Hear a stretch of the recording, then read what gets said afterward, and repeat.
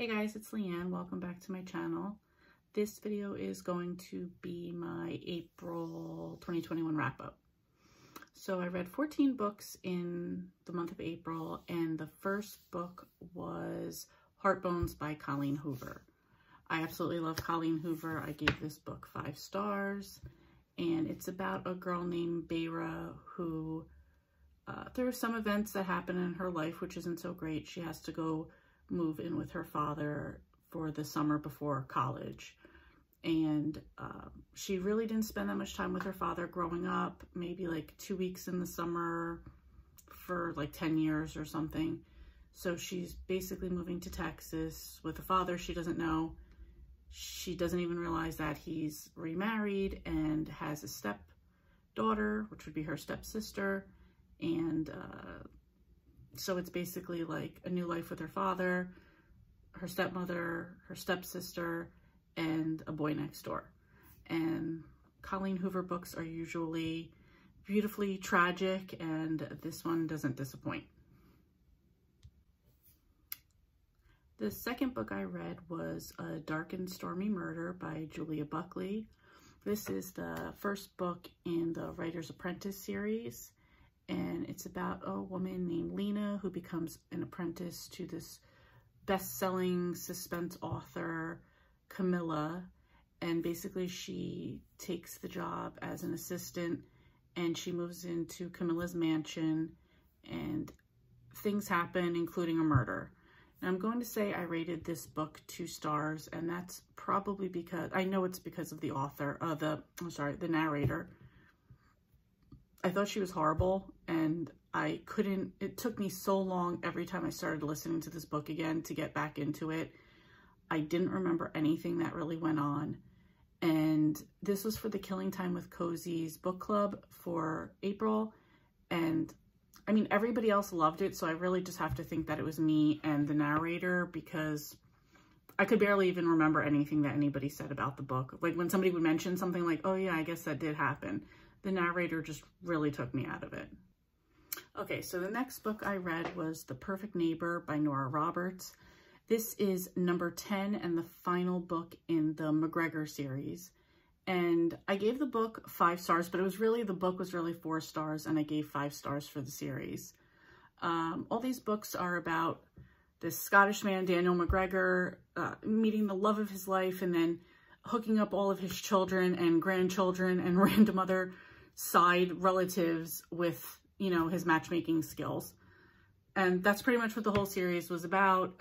Actually, that's not true. There were 2 books that go back in time, back in Scotland, and like they were more like wartime books. But pretty much anything with Daniel McGregor in it was like him matchmaking his family. So I will seriously miss this family, and especially Daniel's matchmaking. But the book was very good. The next 3 books I read were also by Nora Roberts, and they were the McCade Brothers, book number 2, 3, and 4. So 2 was The Pride of Jared McCade. I gave this one 4 stars. Book 3 was The Heart of Jared McCade. I'm sorry, Heart of Devin McCade. And then book 4 was The Fall of Shane McCade. I gave the first 2 4 stars. I gave the last one 3 stars. They were all just like a regular romance book. I thought the 4th one had a lot of too much paranormal for me in it, and what I would expect from a romance book. But the whole series overall reminded me very much of a later series by her, which was the In Boonesboro trilogy. So I feel like this was kind of like the basis for her later better writing that became that trilogy. Next was a book I read for Amish in April. I think a few people started it. I know that Elizabeth from Lizzie Faye Loves Books was one of the people that started this. I think. I'm giving her credit. I hope it was her. Anyway, so the first book I read was from the Amish Candy Shop Mystery. This one was called Salted Caramel by Amanda Flower. I gave this one 4 stars. I thought it was really cute. It's about a girl named Bailey who works as a chocolatier in New York, and her grandparents who are Amish, her grandfather's health is sort of failing, so she goes back to Harvest where they live, and she has to help in the candy shop. And while this is going on, like a body is found in the candy shop overnight or in the early morning, and now it's sort of a battle between staying in Harvest and helping her grandparents and going back to New York where she's up for this like prestigious master chocolatier, head chocolatier job, and her life there. Okay, so the second book for Amish in April that I read was Lethal Licorice, also by Amanda Flower, also number 2 in the Candy Shop Mystery. I also gave that 4 stars. At this point, spoiler alert, Bailey winds up staying in Harvest to help her grandmother with the candy shop. And I like this one because while the first one was more about Bailey and her decision to go either to New York or stay in Harvest, this one let you in more on getting to know the characters in Harvest. So you start to know more of the English and Amish community that she's moved into. Now, I also just remembered that the other person was Sarah, the bookish knitter, who also did this with Elizabeth. So I want to give credit. So in the Amish in April, you had to like complete like a little tic-tac-toe board. So I completed the diagonal, which was cozy, contemporary, and crime. Yeah, crime. The next book I read was Lakota Woman by Mary Crow Dog.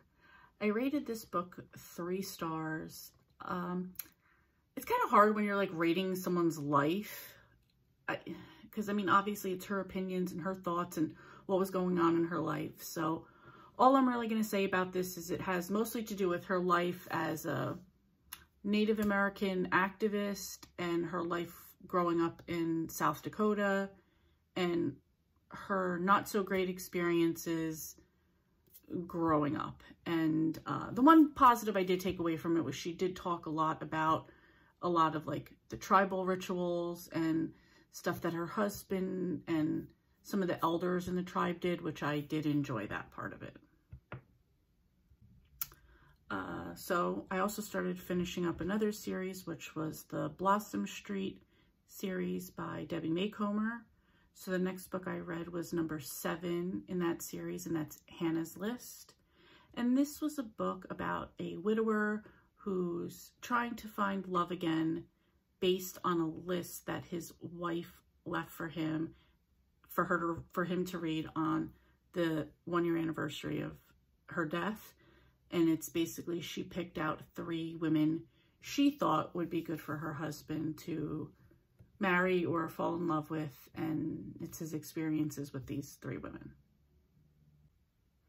The next book was number 8 in the Blossom Street series by Debbie Macomber, and that was A Turn in the Road, which I gave 5 stars.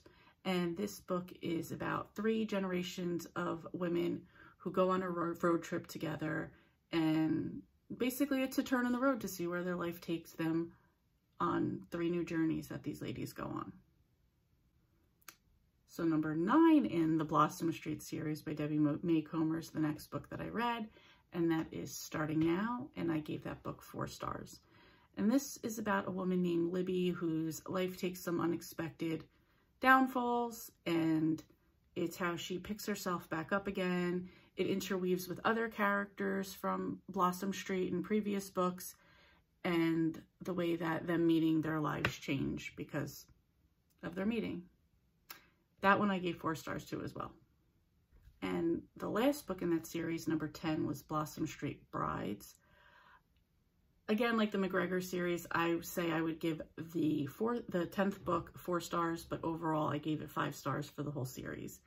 And this is about some people from A Turn in the Road and how they're dealing with the second marriages and some other situations that come up, and some best friends and mother-daughter relationships, and how, you know, in that cozy feel-good way, like how love can heal all. So it was a good book.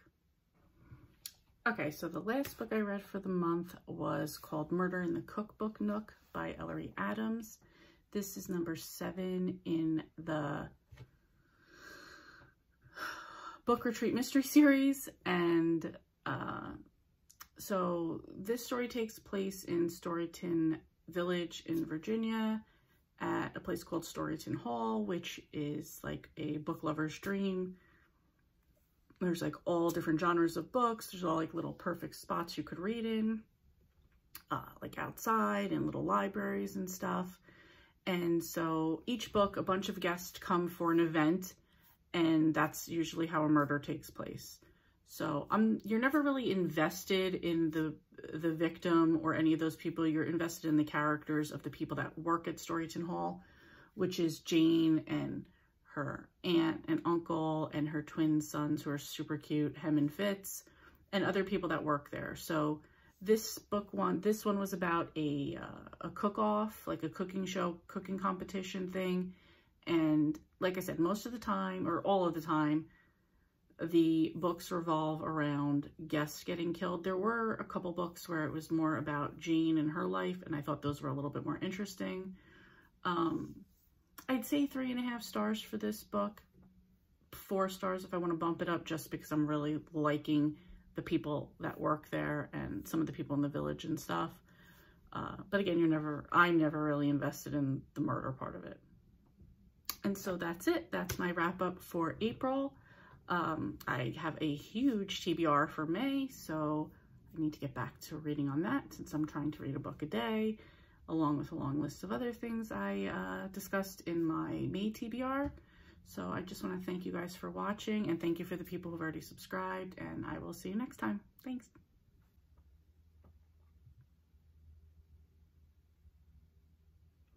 Fuck, I wasn't recording that whole time? Oh! Man. Thought I was doing good this time.